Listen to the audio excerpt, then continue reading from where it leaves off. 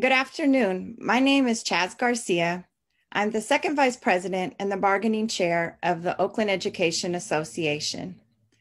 We are here today to discuss science, trends, and guidance around safe schools in Oakland.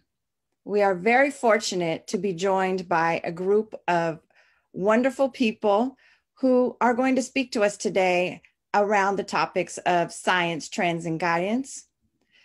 We know that everyone has been suffering from a great deal of stress and anxiety over the past 10 months due to the pandemic. And we are very much concerned about the safety of our students and our community.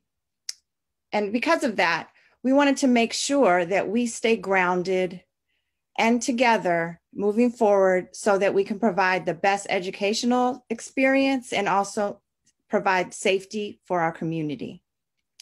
Today, we are joined by Dr. Bob Harrison, a clinical professor of medicine and the associate director of the Occupational Environmental Medicine Residency Program at the University of California, San Francisco. Dr. Harrison also directs the National Occupational Health Internship Program and has led many work in environmental investigations of disease outbreaks. He served as a technical and scientific consultant to federal OSHA and to the CDC's Workplace Safety Research Program, and was a member of the California Occupational Safety and Health Standards Board. We are also joined by Teresa Piscatini. She's a registered professional engineer and engineering manager at the UC Davis Energy Efficiency Institute and Western Cooling Efficiency Center. For over 10 years, she's conducted applied research in heating, ventilation, and air conditioning systems, including studies focused on California school buildings. Teresa co-authored a recent paper on ventilation and energy efficiency verification and repair program for school reopening.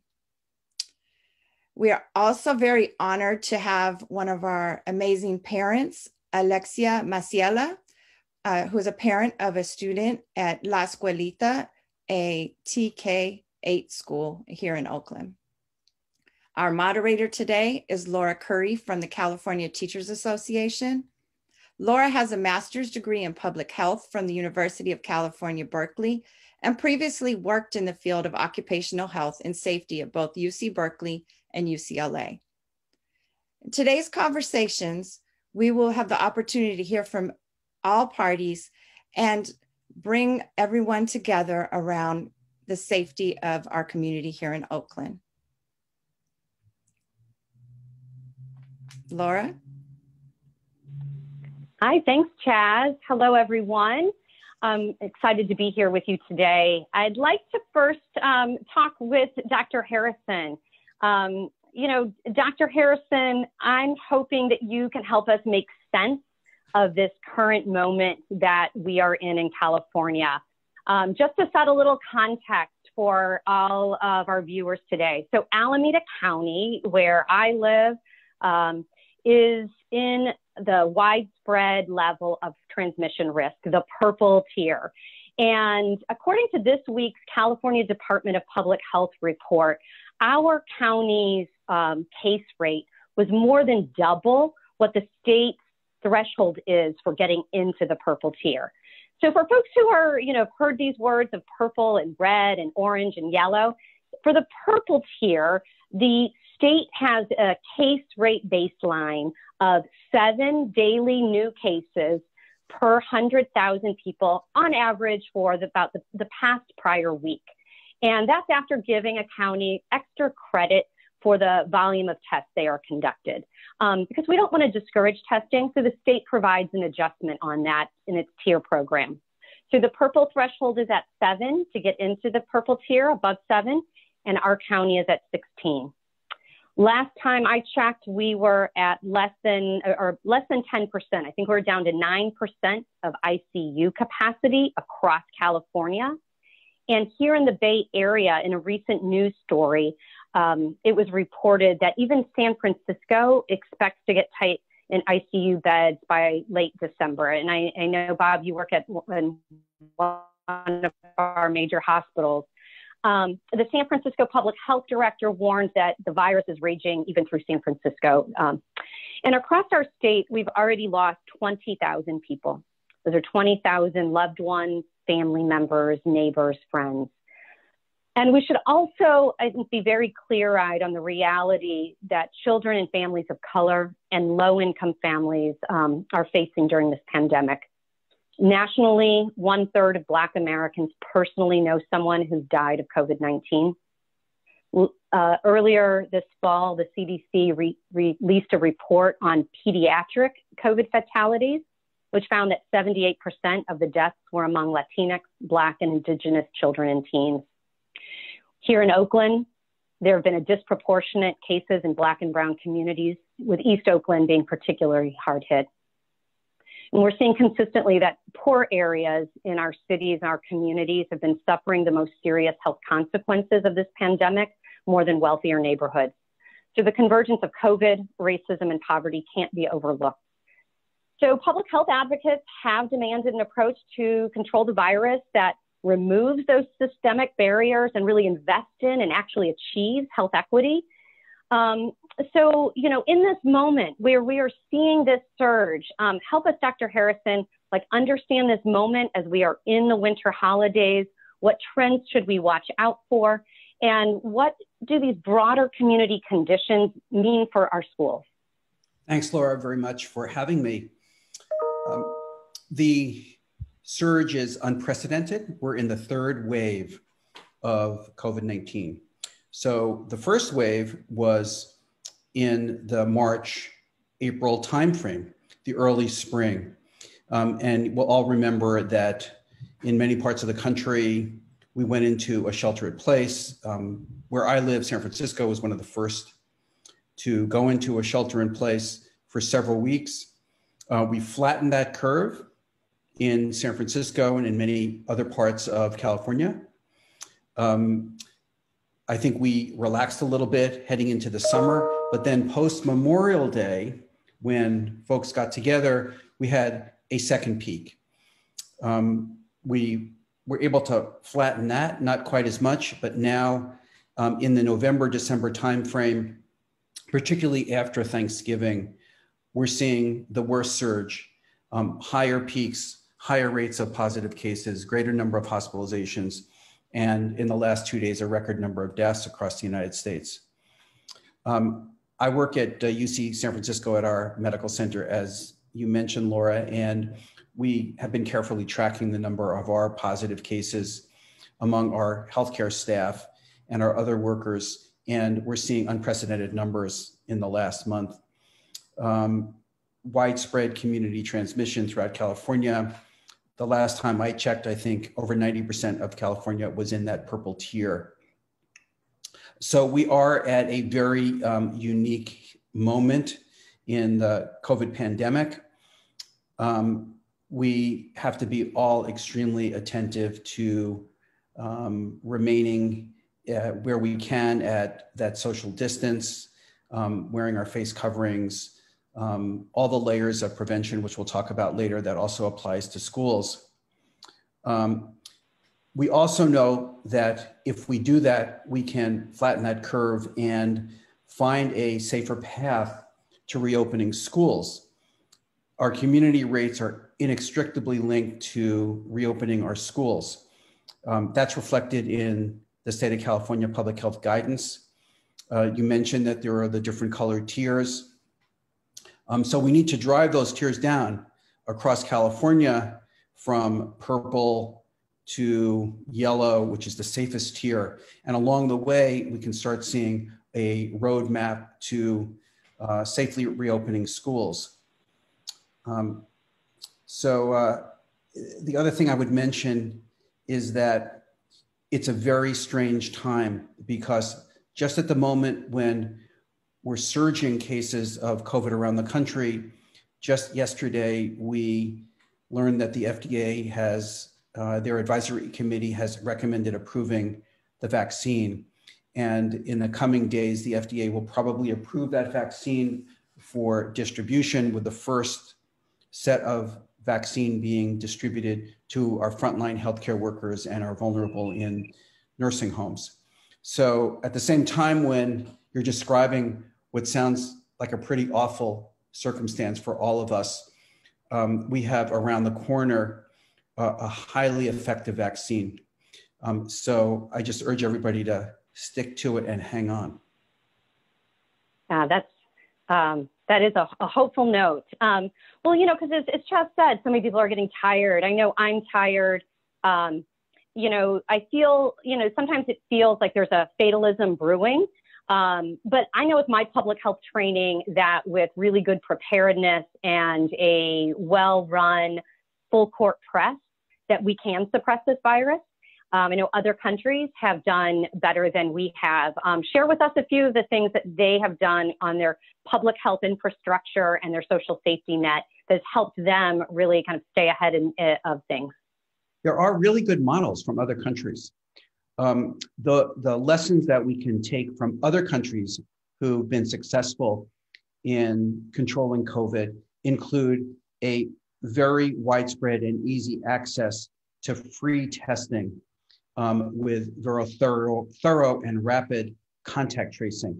So what contact tracing means is that if somebody is positive, then there's an interview to find out who that person has come in contact with, notification of those other people who are then in quarantine for 14 days. Now that's been reduced lately in the last week to 10 days, but a quarantine.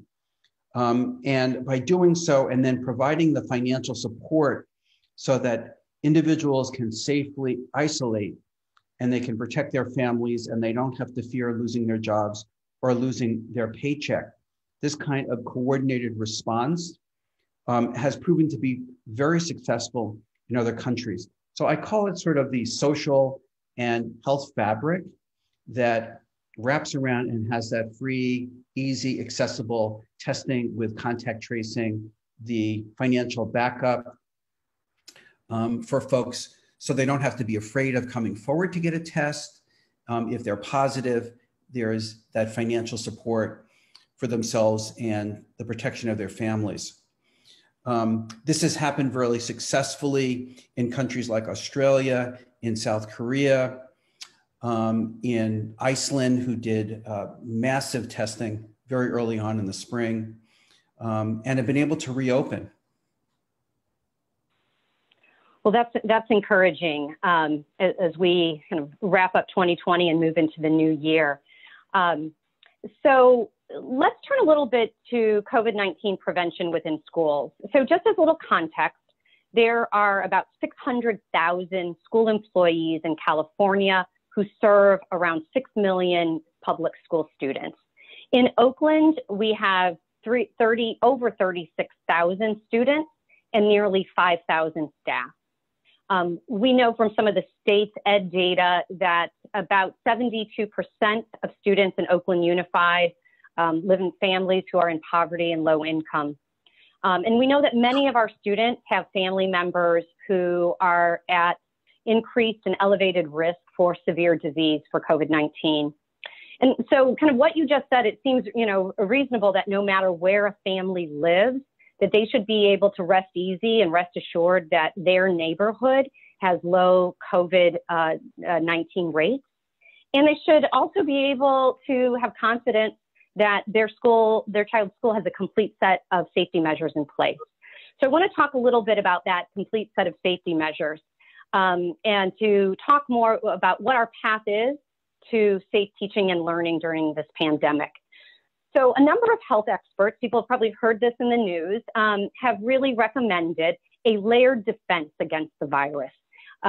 From public health officials to university researchers have been calling for this layered defense. The virologist Ian McKay calls it the Swiss cheese model to pandemic defense, thinking each layer has its holes, but when layered on top of each other, they reduce virus. We had a CDC report that gave some encouraging news that said while no single intervention can stop COVID-19 transmission, that a multi-layered approach of testing and mitigation measures proved successful in a case study that they did around a summer camp. and really isolated cases early and was able to prevent transmission. So in this field of occupational and environmental health for a long time. Tell us a little bit about what school families and school staff should be looking for in a school's prevention plan to, ensure that all of these layers are in place and what the path is to safely reopening schools. Well, thanks, Laura. I'm glad you brought up the food analogy. I think of it as the chocolate cake defense. Okay, you mentioned Swiss cheese. I like Swiss cheese, but I confess I do like chocolate cake better. And I'm particularly fond of a 7-layer chocolate cake. So when you talk about layers, I think of my fork at the end of the day where I'm, eating my chocolate cake to reward myself that I have to go through all those layers. And I can't just pick out one layer because it doesn't taste as good. I got to eat it all. So it's a 7-layer chocolate cake defense against COVID. The first and the overarching is that we have to control community transmission. So we have to get the community rates down low. And this has been shown time and again in studies around the world looking at the risk in schools. Because schools are a workplace, but they're also a community. And I work in occupational health. So I was used to thinking of, okay, a workplace, a factory, an office building. Well, the school is a workplace, but it also has a community inside of it. Namely, there are the children who then go home and live with families. So it's sort of, to me, like a triangle between the families, the children, and the staff and teachers in the school. And that is different for me in my thinking. I think, Laura, you once told me that the schools touch 20 million people in California. So half of all Californians are in some way affected by schools. So it's bigger than just the teachers. So first of all, that community transmission rates have to be driven down. They have to be low. Second, there needs to be a strong infrastructure that I mentioned for testing and tracing. So if there is going to be a case in a student or a teacher, which our studies and our experience thus far has told us will happen, even if schools were open absolutely safely with every measure in place, the chances are there are going to be outbreaks, there are going to be individuals who are positive. So testing and tracing, isolating, absolutely key. Second is we can't let down any of those layers, those defenses, if you will, those prevention layers. So masking, face coverings, keeping small and stable cohorts within the schools. There's another aspect of testing, which I may talk about a little bit later. Not only when there's a case, but ongoing testing to monitor the sanitation, the disinfection and the hand washing, having good ventilation, which Teresa is going to talk about later, and then effective training. We have to protect those people who are at greater risk of disease. So the older individuals in our schools, those with other medical conditions that place them at high risk, if they should become infected. It's great to have paper programs. It's based to have all these elements written down on paper, but having someone who's responsible to implement these programs, that's really where the rubber meets the road, is who's going to do it and who's responsible for implementation. Having transparency. So if there are cases that happen in a school among teachers or staff, making sure that there's a dashboard, there's a way for the community to track and see what's happening. And then finally, I'm really glad that we now have a new OSHA standard. So the Occupational Safety and Health Administration, Cal-OSHA, as it's called here, just passed about 10 days ago, the first comprehensive worker protection standard in the country that has all of the layers that I just mentioned to you that are enforceable by OSHA. Oh, that's great. Another hopeful news.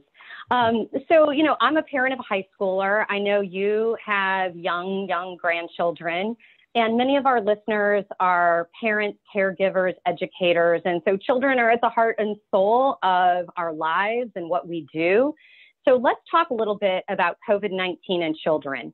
What we do know is here in California, in our state, in each month since July, we've seen a larger percent increase in the cases among 0 to 17-year-olds than in other age groups that our state's health department reports. Some California counties have had double digits of test positivity among children. And unfortunately, California as a state doesn't report its test positivity data by age like some of the other states do, which is too bad because, we have seen research that as test positivity gets elevated among young people, teens, and young adults, that can, say that a hotspot might be on the horizon. But, lately we've been hearing, I feel like every day you wake up in the news and there's this study versus that study on COVID's impact on children and teens. And it can feel very confusing and destabilizing. Can you help us kind of cut through that noise and help us better understand if children under the age of 18 can get COVID, can transmit COVID? What are some of the health issues that we should be mindful of as parents, caregivers, and teachers? Mm-hmm. So first of all, children can get infected. We absolutely know that. My grandson, my 18-month-old grandson toddler, became infected. Not clear whether he got it from his parents who are healthcare workers or he got it from his daycare. Fortunately, he was happy as a clam. He didn't know he was infected. And that's pretty typical, that children are less likely to have symptoms. So they are asymptomatic when they become infected. Little children are less likely to get infected than older children. So there's probably a spectrum between elementary school kids and high school kids in terms of their risk of both becoming infected and then also transmitting infection to the other children or to the staff and teachers in the school. That's probably a combination of the biology in children. There probably is less likelihood that the virus is going to attach to the receptor sites in their upper airways and then be able to replicate and cause infection. And also behavior. So high schoolers are, as I say, more likely closer in their behavior to college students. And since colleges, about 1,200 colleges and universities around the country reopened in the fall, some have had very, very aggressive testing programs. There's been over 300,000 college students infected. So we know, and that looks like it's driven by getting together behavior in colleges, often not in the classroom, but outside the classroom. And when I think about high school students, I think of what we would see in the classroom, but then the bell rings, they leave school, and they're teenagers. They need to be, and they will be with other teenagers. And so there's behavioral factors as well that differ between high schoolers and elementary school kids. We're still learning and studying the consequences of the virus for both children and adults. In adults, there's increasing evidence that there can be, for some, very long recovery, what's called long COVID in the United Kingdom, with longer term neurological and cardiac and lung effects. In children, there's a small percentage that have a very severe inflammatory syndrome that for some kids puts them in the hospital. Fortunately, the fatality rate has been very, very low. Good news is that the children largely recover, but it can be quite serious. So there is research data, but we're still lacking some really good answers about the risk of transmission in schools at the elementary and then middle school and high school levels that could be answered by a very robust testing program that's regular, that could be combined with research. So we would get those answers. Mm-hmm. Great. Well, so let's talk a little bit about testing. We've seen in the news around the groundbreaking school-centered COVID-19 testing program in San Diego Unified. That's really been informed by some of your colleagues at UC San Diego. We've seen what Los Angeles has done. Here in Alameda County, the Office of Education has signed an agreement with a private lab to provide testing for staff. Districts are on their own and responsible for kind of putting together their own plan and program. And the state currently, in its guidance document, provides some examples of testing staff every 2 months with kind of a subset percent every 2 weeks. We've seen other health experts recommend a broader scope and greater frequency. So at the Duke Margolis Health Policy Center, their report recommends testing all students and staff every 2 weeks and having that calibrated as it relates to community transmission rates. So there's a lot happening and a lot that we hear again in various reports. Can you just talk with us a little bit about testing? What are the types of COVID-19 tests? What are they used for? More about frequency, and then this role of testing in both preventing transmission and slowing outbreaks, and what we could learn from a school-centered testing program. So there are two types of COVID tests. One is the antibody test for past infection. So that's not useful for the question you just asked. So let's just put that aside. That just measures how much infection there has been. But what we want to know is how much infection is there. And that's the viral test. And there are two types of tests. There's the test for the virus itself. We call that the PCR test. And then there's a test for a protein that's produced by the virus, and that's the antigen test. The good news is over the last 10 months, there have been an explosion of different types of tests. And what we know now is that the test that we had originally, which was the long swab that went up the nose that felt like a brain biopsy, is accurate, but it's not necessary. The tests in the front of the nose, or a saliva test, or a test just swabbed at the back of the throat is as accurate. And they can be administered quickly. They can be self-administered, popped in an envelope and sent to a lab, or shipped in batches for testing. So it's rapid, it's easy to do, and we should have enough capacity in some places. I don't want to say every place because of this surge. We still need to reserve those tests for people who are sick and symptomatic. But if we get over this surge, then we should have enough capacity to do that rapid, easy test. I'm a proponent of more frequent testing. So you mentioned the various testing strategies. I applaud those programs going into place. The virus takes anywhere from 2 to 12 days to incubate and cause infection. So testing for monitoring, particularly to understand whether teachers are at risk if they come back to work, I think should be done weekly. And we can get some better answers by more frequent testing so that we're catching infection. Remember, 50% of people with COVID don't have symptoms. So if I'm testing every 2 weeks, I'm probably going to be missing folks who got infected early and didn't know it. And I'm going to miss a proportion. So weekly testing probably is about right for ongoing monitoring. And then once we see that there's no risk, we could probably back off to twice a week. So I'm a proponent, particularly in a purple county, in a high-risk community, of weekly testing. Okay. So, you started us with the hopeful news about the vaccine.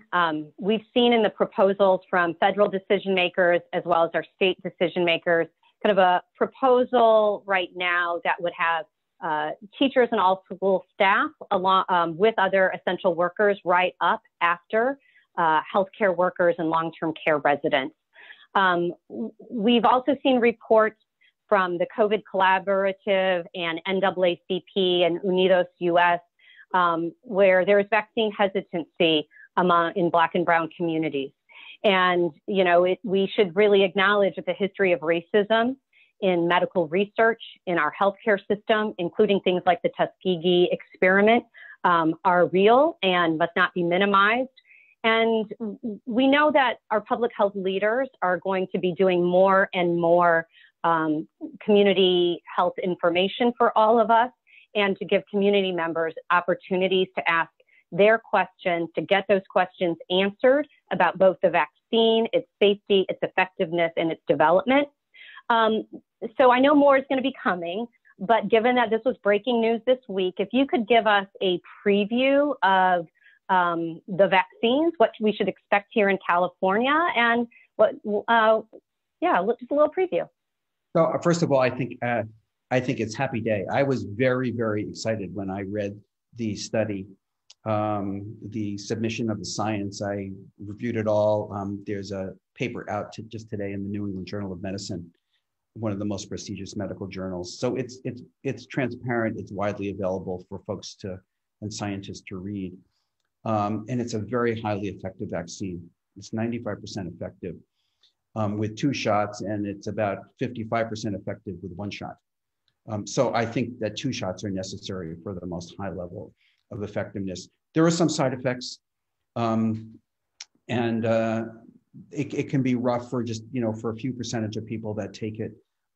Everybody in the vaccine trial got better after a couple of days. And we don't know how long it's going to work, because the studies only came out after about 2 months after the trials. So to be determined whether we're going to need a booster or another shot. But it's super highly effective.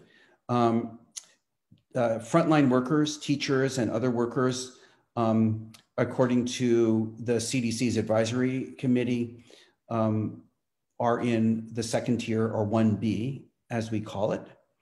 The first shipments of the vaccine are going to come out probably next week to frontline healthcare workers and nursing homes. So I'm very excited, actually, personally, because I'm a healthcare worker and I see all the folks who get taken care of our patients at UC San Francisco, that we're going to start offering it to them next week. I think, Laura, when it comes to vaccine hesitancy, I would take the vaccine, but I think that that's not enough for me to clearly say that I would take it. I think we need to engage with teachers and communities of color and other populations with unique understandings and needs to really educate and inform and make sure people understand why it's important. I personally think it's going to be really important to get vaccinated. I think it's going to be a way, if we can get 70 to 80% of our population to take the vaccine, that I can go and listen to music in September, which is my love when I'm not being a doctor. I want to be able to go back out and listen to a concert. And I think the way that's going to happen ultimately is for all of us to feel a sense of community and get vaccinated. Well, it'll be a nice return, and to have that extra kind of layered defense in our communities will be wonderful. So I want to thank you so much, Dr. Harrison, for joining us today. Thank you for outlining all this important information. I want to bring now Teresa Pisacchini into the conversation to talk about one of those important layers of the cake, one of those important layers in our layered Swiss cheese defense, and that is on our clean air, the indoor air quality. So, to kind of a little set the context, so welcome, Teresa. Hi, thank you. In October, our federal CDC, the Centers for Disease Control and Prevention, acknowledged that COVID-19 can be spread through airborne transmission.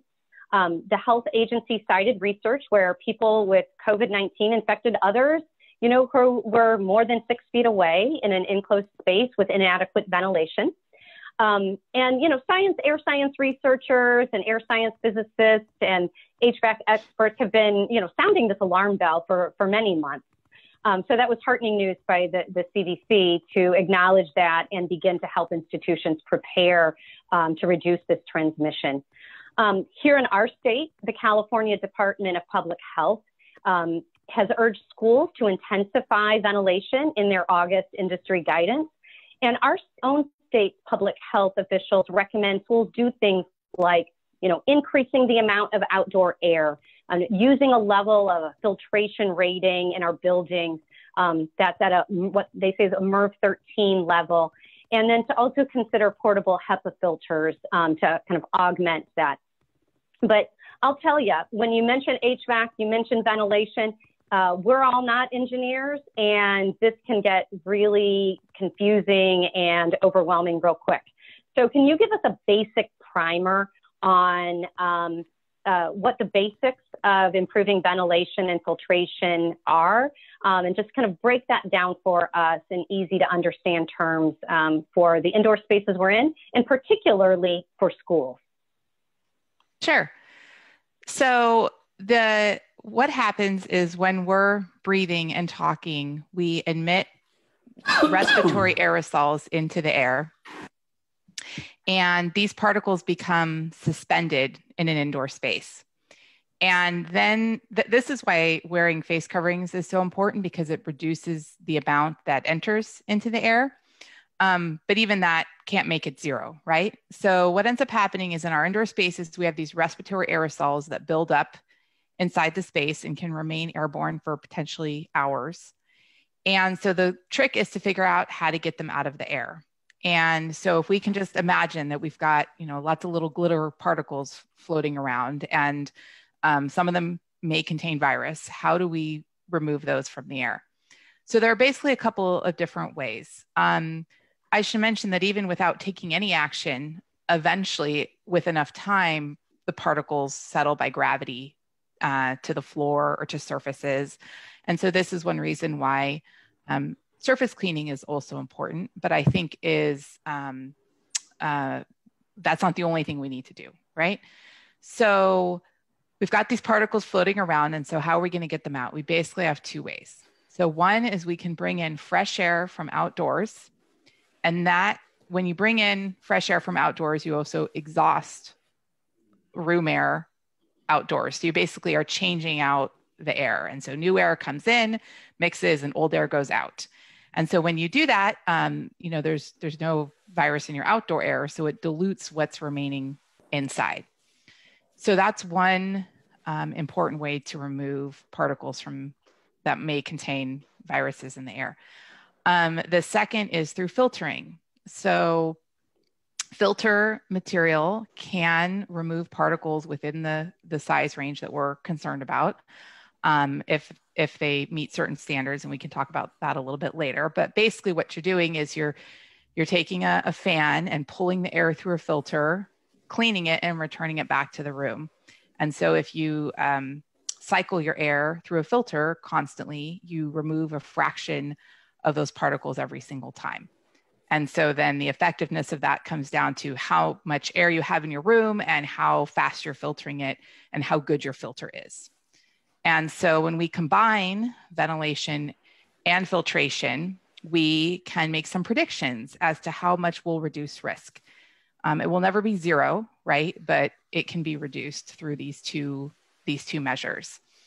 And so, so there have been some efforts to build airborne infectious disease transmission models and figure out, okay, what are the appropriate combinations of ventilation and filtration that make it safer to operate a building.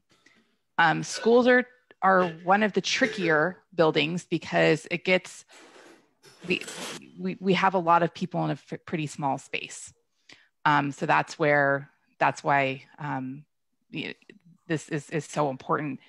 And I think the other thing to recognize is that before the pandemic, there was very little focus on ventilation and filtration, something that I've been researching in schools prior to the pandemic.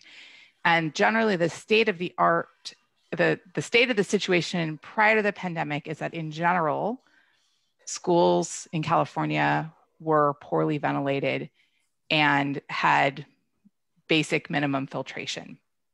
So there's work to be done to get to the point where we're actually reducing the spread of airborne disease. Well, thanks. That very much happens or helps. So you mentioned kind of this air filtration, and in the state guidance, it uses this word MERV 13. And so if you could tell us a little bit about what a MERV 13 filter is, why it's important. And we do hear, I work with educators across the state. We've heard a number of districts say, our system can't handle MERV 13.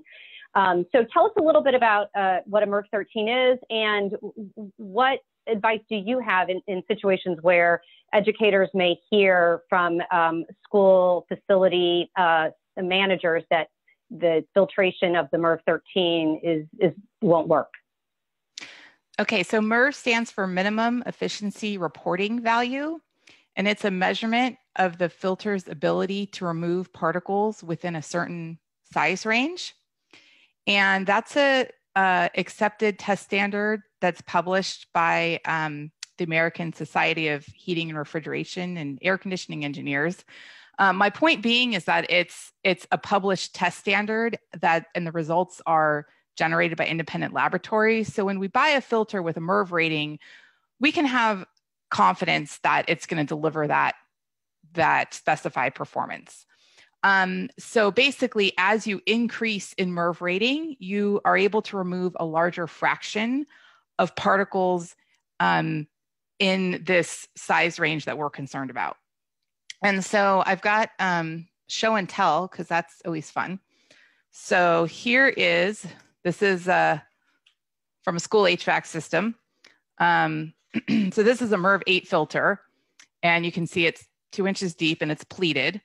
And so basically, as the air moves through here, right, it gets filtered. And so I've counted up the number of pleats on this filter here, right? You can see there's 24 pleats on this filter.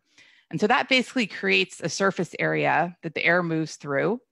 And when it moves through it, there's a pressure drop. And so the fan has to have enough power to move through this filter, right?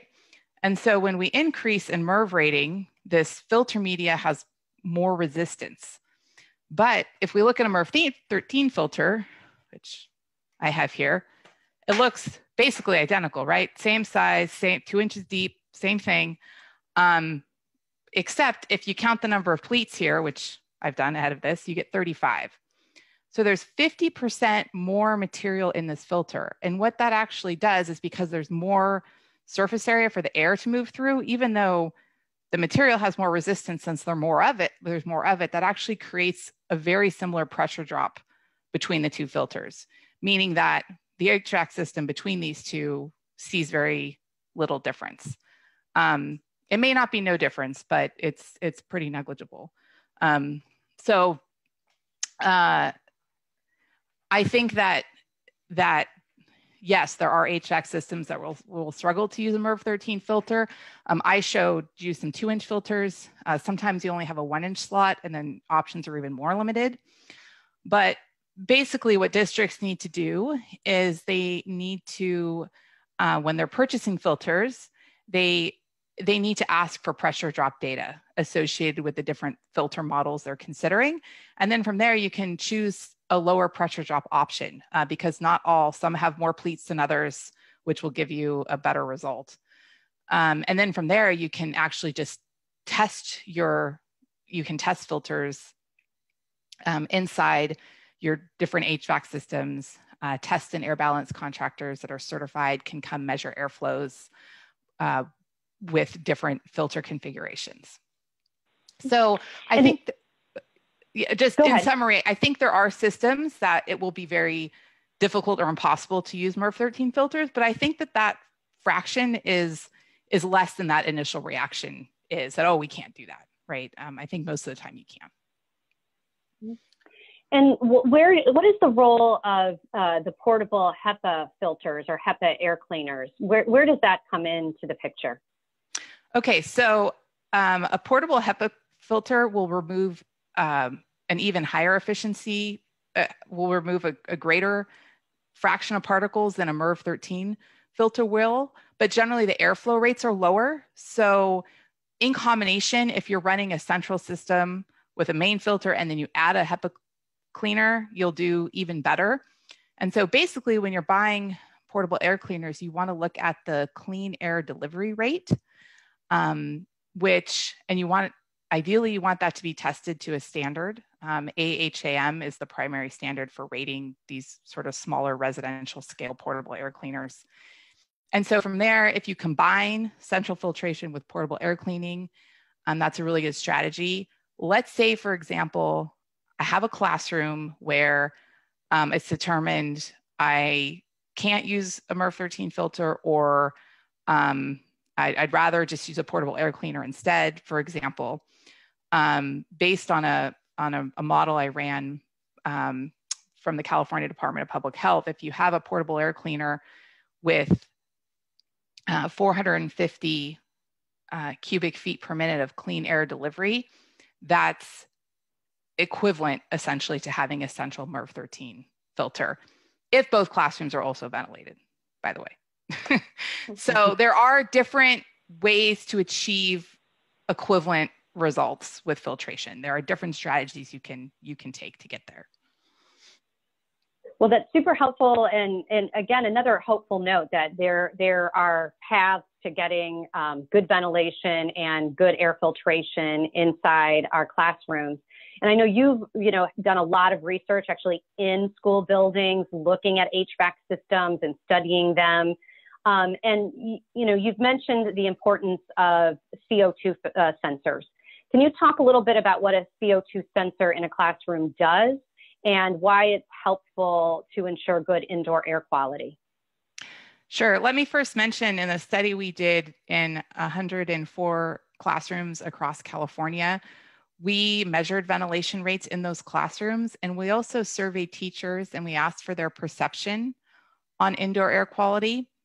And there was no correlation between actual ventilation rates and teachers' perceptions.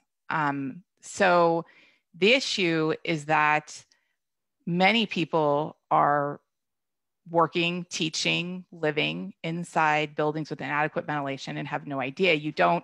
When you're cold, you're cold, right? When you're in a poorly ventilated building, you just can't walk in and know, right? So it's very, very difficult. So what a CO2 sensor does is it tells us the information right away, basically. So CO2, we all exhale CO2 into our environment. And when we're inside, it builds up, just like those respiratory aerosols build up. And if a building is well ventilated, so outdoor CO2 concentration, CO2 is just naturally occurring in the environment, right? It's not dangerous at typical concentrations, but so carbon dioxide's in the environment at about 400 parts per million. If a building is well ventilated, we should have indoor carbon dioxide concentrations at below 1,000 parts per million. So if we have a CO2 sensor, that's a really quick visual indicator when our classroom is full of kids to be able to go look at that and say, yep, everything's working, because otherwise, how would we know? And also additional show and tell. So like, here's an example. I was gonna see if we can show that. But so here's a wall mounted thermostat that includes a CO2 sensor in it. You can see down here below right now in my office, it's reading about 664 parts per million. And so that just gives us a way, and there's all different manufacturers and brands, and doesn't really matter. But I do really like models that include a display for the teacher so that occupants have some awareness. I will mention that I've heard cases of facility managers going through empty buildings and not finding CO2, well, which makes sense because nobody's in there.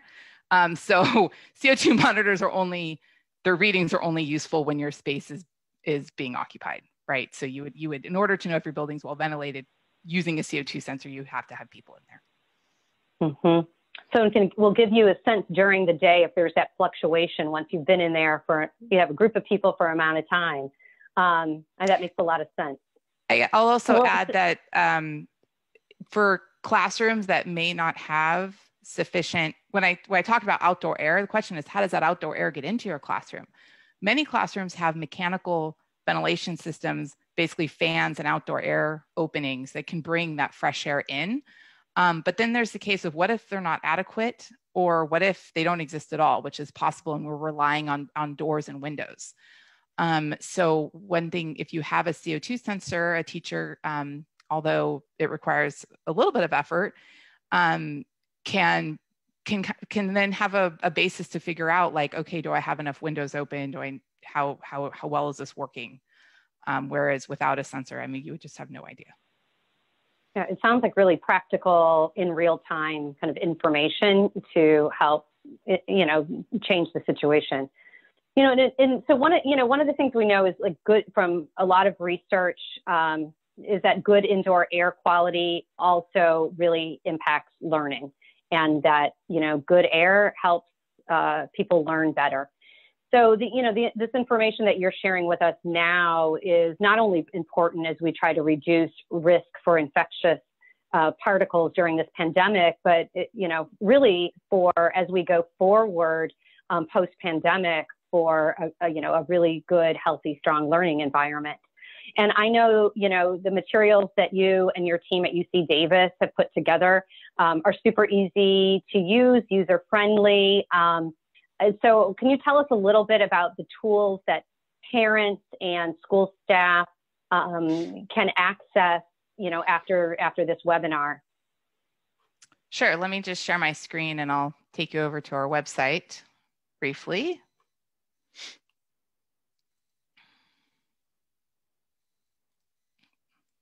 Try that again.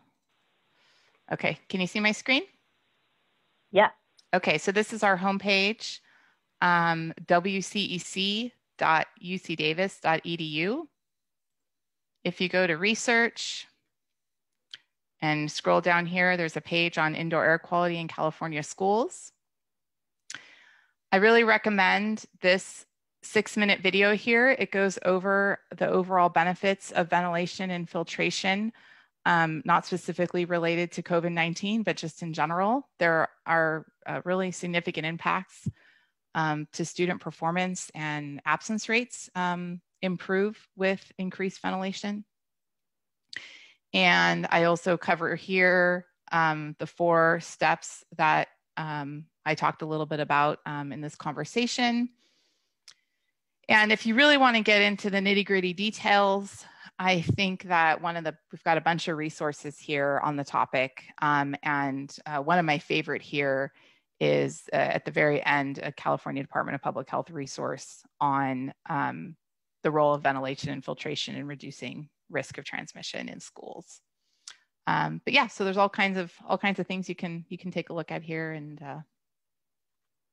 hopefully that helps. Oh, that stuff is great. I just encourage everyone to really check out those materials, and a real big thanks to you and to your team for putting them together and helping all of us really get an understanding of this important topic. So thanks so much for being here today with us, Teresa. We really appreciate you sharing all of your knowledge and experience with us. So thanks so much. Thank you. I'd like to now bring into the conversation Alexia Maciela, who is a parent in Oakland Unified at La Escuelita School. So hi, Alexia, how are you? Hi, how you been? Great, thank you. Welcome. So glad you're here with us today. So, we've been in this pandemic for 9 months. How are you and your family doing? And what are you thinking right now about school reopening? Well, answering your first question, my family, we're doing okay. None of us have been positive to the COVID. We have been in the house most of the times, only grocery shopping and coming back. And my son doesn't go outside. He doesn't want to go outside for nothing at all. For me, going back to school right now, to be honest, I don't feel safe. Like, my son suffers from asthma. I have diabetes and asthma. My husband has asthma. So it's kind of difficult for us to put our son outside in the school. But we're not, how can I say this? It doesn't sound in a mean way. Like, we're going to send our kids to our school, but doesn't give us the guarantee that they're going to be 100%, that they're not going to get infected. So we stay safe, we clean everything, we sanitize everything, we go out We leave our shoes downstairs. We take a shower, wash our hands, everything. So if you go to the school, the kids in our school, La Escuelita has 34 kids in the classroom. So when they told us they're not going to come back all together at the same time, one in the morning, another group in the afternoon, Monday, Wednesday, and Thursdays, another Tuesdays and Fridays. So it was like kind of like difficult, the plan they were having. So for me, to be honest, I don't agree to go back to school. I understand school is the first thing parents want for our kids to be successful, but right now, every time they send me the to fill out the inquest, that's how you say it. Will you agree to send your kid full-time, part-time, or be in distance learning 100%? I always say distance learning 100%. Why?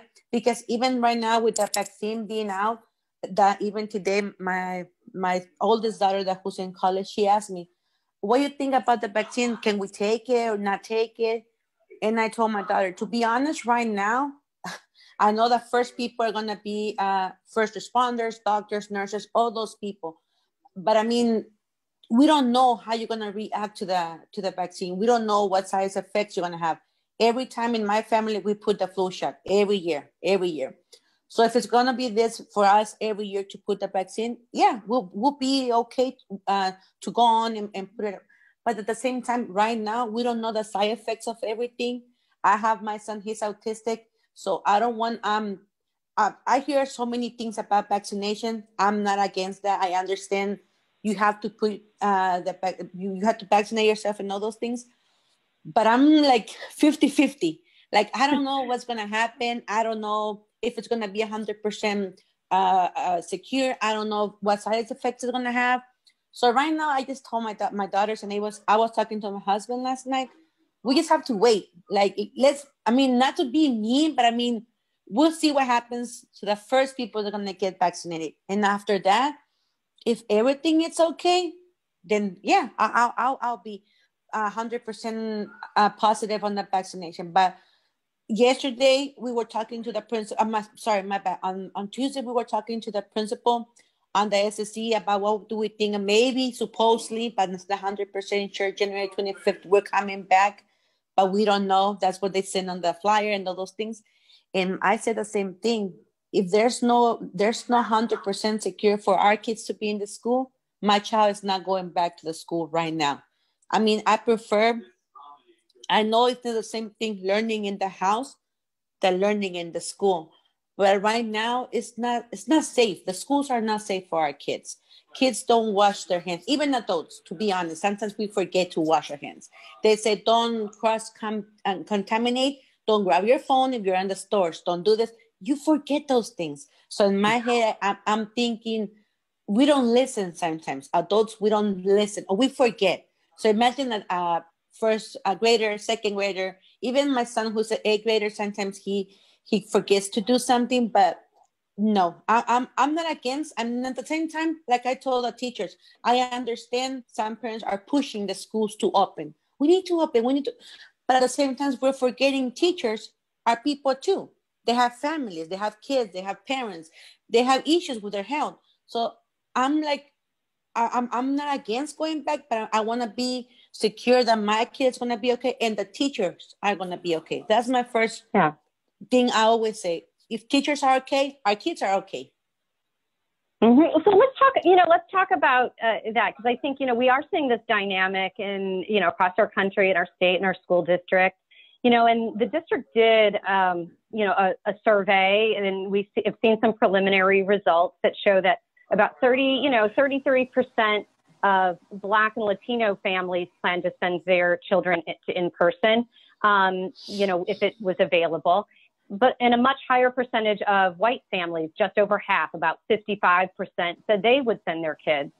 In New York City, we saw a similar pattern with their actual enrollment, where there are about 12,000 more white children returning to public schools in New York City than Black students, even though Black students in the city's public schools, there's more overall. And Asian families also in New York City, disproportionately chose remote learning.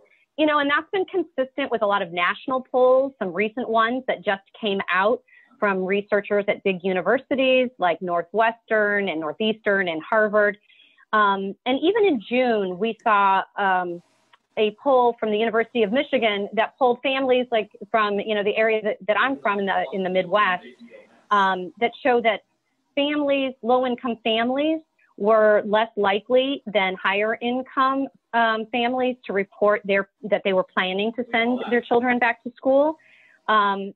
So we've kind of seen kind of this debate, happen. And so in thinking about what are the guarantees and assurances that all of us as parents need to see in the community with our public health programs and in our schools with our school safety programs, to give us some assurances that our children will be safe in in-person learning, and so will the adults who work with them.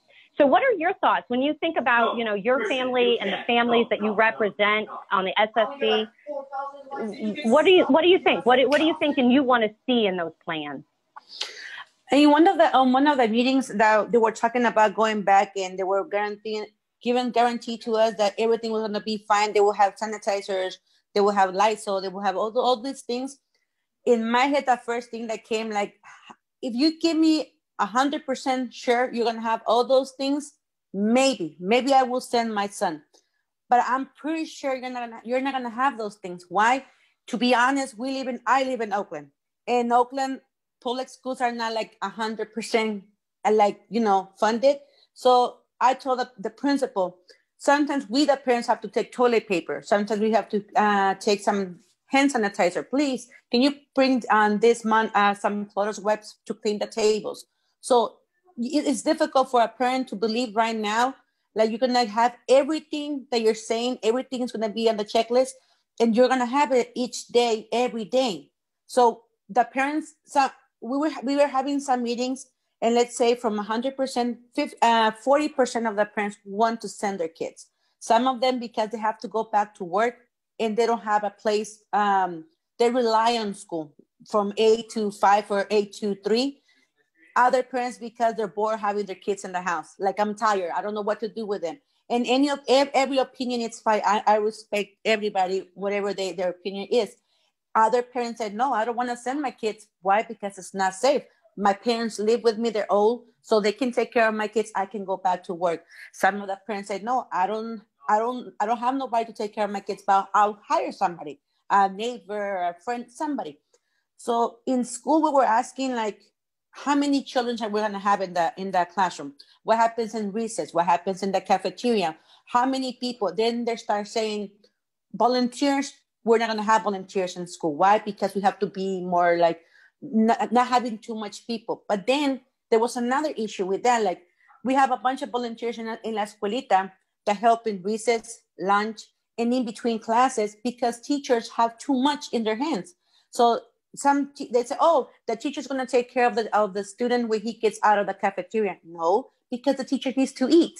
So those are the things that we were trying to say. See, you're going from one thing to another that we already know the answer. Like, at what time the teacher is going to eat? That teacher needs to eat, go to the restroom, make some phone calls, make copies. And those things, volunteers, we used to do those things. I have been volunteering for 9 years in La Escuelita since my son was in kindergarten. Right now he's in 8th grade. So for me to hear those things from everybody, it was like, no, I don't want to be mean, but I know it's not 100% guarantee all those things you're telling me. Why? Because the teacher needs to eat, go to the restroom, make copies for the homework, make the packages of the homework. So at what time they're going to have all those things? And the kids are in the cafeteria, they're going to be talking to each other. Or how far away you're going to have now. Like, how they're going to eat. So all those things came, and some of the parents were like, oh, you know what? We didn't think about those things. We were like, oh, okay, they're going to take care of them. Everything's going to be fine. We pick them up at 3 and we're done. No, that's not true.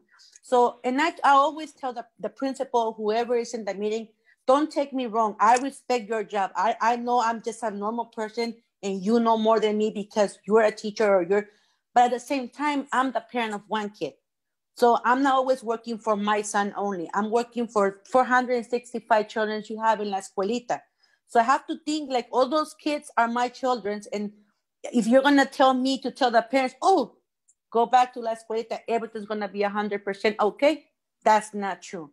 Because we don't have everything ready for our kids to go back to La Escuelita. Even we don't have it, people who clean the schools before. We were like trying to find people to clean our schools. Right now they're telling us, oh, we're going to have a bunch of help in La Escuelita. And in our true. Why? Because workers don't want to come back right now.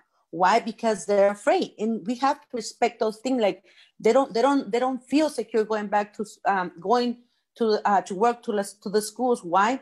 Because some kids, their parents take care of themselves when they go out.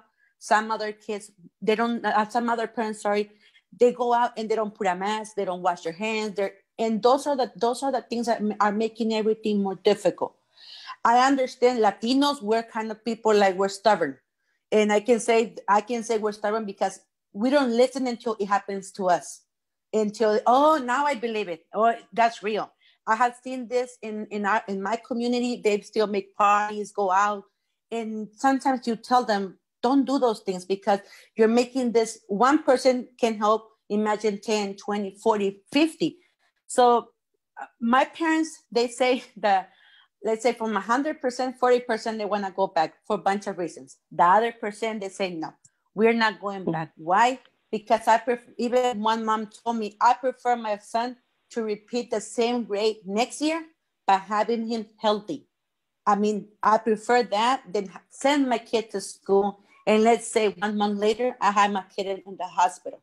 So if you put it in that area, no, I'm not, I mean, I'm not against what the plans of the school has, but I mean, they're not 100% secure. Well, listening to you, it's like, after so many years of volunteering in the schools, the practical realities of the funding, the staffing, kind of what's available and what's not. It, made me think of like what Dr. Harrison started us with, that, there's a written plan and then it actually has to like get put into place and somebody's got to maintain it. And that takes resources, money, time, people. So, your perspective on just like the practical realities, I think is incredibly valuable. And it's important for us to, all remember in this moment of, we're trying to get through this pandemic together and what's it going to take. And, as you've mentioned, our schools have been underfunded for decades. In Oakland and across California, we have some of the lowest per pupil funding in our state than any state in the country. We're really not at the top tier where we want to be. So, in this pandemic, we're really facing that. You've seen what that's meant as a parent around what resources are available or not available in your school. Anything you want to kind of share with others, as a leader in your school on the SSC, any other, final message you want to, give to folks today who are viewing this webinar? The only thing I can say, like, if we're going back to school, if we're sending our kids back to school, just give us 100% the guarantee that they're going to be safe. Like in the organization plan, they always told us science goes first. Why? Because the doctors know better even of the teachers. The doctors know if it's really, when I go to Kaiser and for any appointment, I ask the doctors, 100% secure the vaccine, and they give me too much information. So the only thing I can say, I want for my son or for the other kids is if they're going back to the school, be honest to the parents, like, oh, everything's going to be fine. Take the vaccine. The vaccine is going to be fine. And we have a really good plan and we'll see them here. If it's not this year, maybe next year, whenever the time is. But that's the only thing we're asking is for teachers, the district and the doctors to be honest. And we always believe first the doctors. On this area right now, plan says science knows better than everything right now. So, I mean, we only hope for the best for everybody, and hopefully this can go away soon. And if we work together, it will. Like if we make, make more like conscious to put our mask and not be doing too much parties and all those things, we can work this out like other people are doing it. Yeah. Well, thank you so much for joining us today. And I think a big thank you from our entire community for all the volunteer service that you've provided to our students and to our schools. So thanks so much. It's great to have had this chance to talk to you today. So take care. Thank you so much. Thanks. So I want to now turn the program over to Oakland Education Association President Keith Brown to close us out. Thank you, Laura. Thank you for moderating a very informative panel today. And also I want to thank all of our panelists today. This has been very informative for our community here in Oakland. And this December, we're experiencing some of the most deadliest days in U.S. history. But I do feel that we have a light at the end of the tunnel, but we cannot let our guard down at this time prematurely. It is important for everyone to wear a mask, stay at home as much as you can, whenever you can, and with only the members of your household, and give, respectful physical distance from others. So it's very important that we all take the necessary safety precautions. And also during this time, for those of you who can, to support those in need, participating in mutual aid. Also, you could go to tinyurl.com/OEA Toy Drive 2020 by Friday, December 18th, to support no to low income families in need this holiday by purchasing gifts such as toys, warm coats, clothing. So please consider supporting the OEA Toy Drive. Oakland educators, our #1 priority is the safety of our students, our colleagues, families, and communities.